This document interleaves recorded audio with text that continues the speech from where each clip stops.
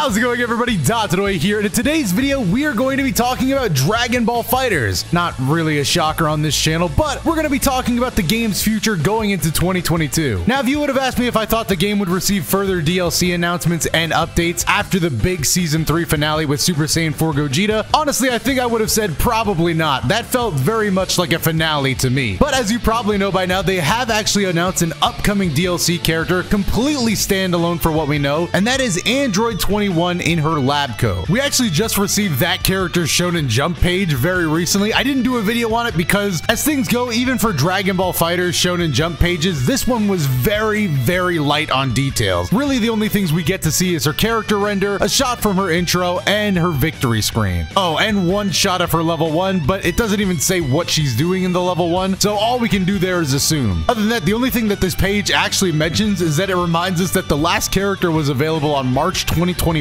which actually hurt to read, dude. I did not know it had been so long. But it's probably for the best that it's there, because this ties into what we're going to talk about now with the potential release dates for Android 21 Lab Coat Edition. Now, barring any very late announcements today, which I don't think will happen, I'm recording this on the 4th anniversary of Dragon Ball FighterZ release, January 26th, so it was possible that the character could have dropped today. I didn't think it was going to happen, but they could have done it, but it doesn't look like they will. Hopefully they don't in the next few days, or this is going to age very poorly. But barring any really shocking surprises, I think we're going to learn more about Android 21 at the Dragon Ball Battle Hour, in which they'll announce her and her release date and probably show off some gameplay as well. All of that feels like a very safe guess to me. The stuff that I'm more hopeful for, the stuff that isn't as safe, is that hopefully they announce more that comes along with Android 21. I know a lot of people are already running with the idea that Android 21 Lab Coat is a part of a Season 4 pass, but they have not mentioned that anywhere officially from what I've seen. And to be honest, I don't think that that's something they're going to do again. I would love it if they did, don't get me wrong. I would love to have a guaranteed amount of characters on their way, but I feel like they're just going to be doing individual DLC drops from now on, if they do more after 21 at all. Luckily for us, I think the odds of them continuing to do DLC drops for fighters continuing in 2022 is pretty good,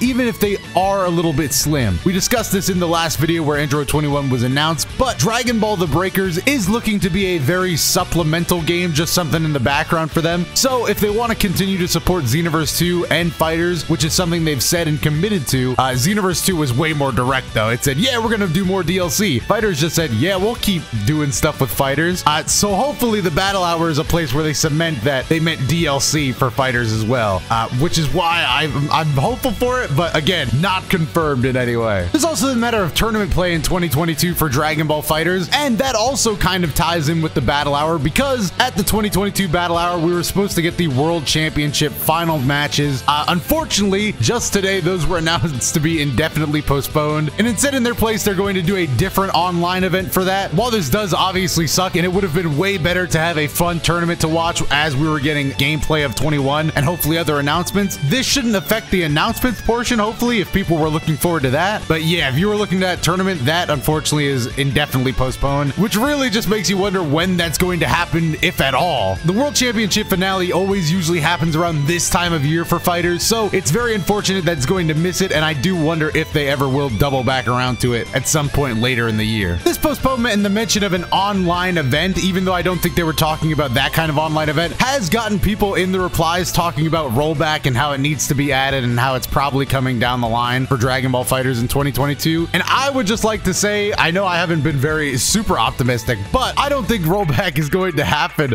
for Dragon Ball FighterZ. If they ever do a Dragon Ball FighterZ 2, then I would say rollback would almost certainly happen in that game. But as for Dragon Ball FighterZ as it is right now, I can't see them adding rollback in an update. It would be very nice. It would be super surprising. But I think what's more realistic at this current stage is that they just keep dropping characters in until they're ready to move on to a number 2 and maybe a little bit less of a time frame. With the way Dragon Ball games work, and this doesn't have to be how they work, but I always see them as just kind of fulfilling their contractual obligations with the IP. So if I see one Dragon Ball game release a year, I'm going to assume that that is the only Dragon Ball game for that year. So with a game like Breakers already announced, Dragon Ball FighterZ 2 could not come out at the earliest until at least 2 years from now. And if another Dragon Ball game is announced after Breakers, then FighterZ is 2 years away from that. That said though, hey Bandai, if you want to approve some rollback for this game, I'm not going to stop you. In fact, I'd very much enjoy that update. But again, they've said that rollback isn't something they're going to do, and I think it's best to take them at their word for that, and just hope for the best case scenario number 2, which is just more characters, more tournament support down the line, as long as, you know, the world is capable of allowing that, and more fun events and announcements. I mentioned it earlier in the video, but this is Dragon Ball FighterZ 4th anniversary, so it is kind of crazy how long FighterZ has been going on and just how long it's been fun for. And while it does hurt that there is no Raditz in the game yet, or,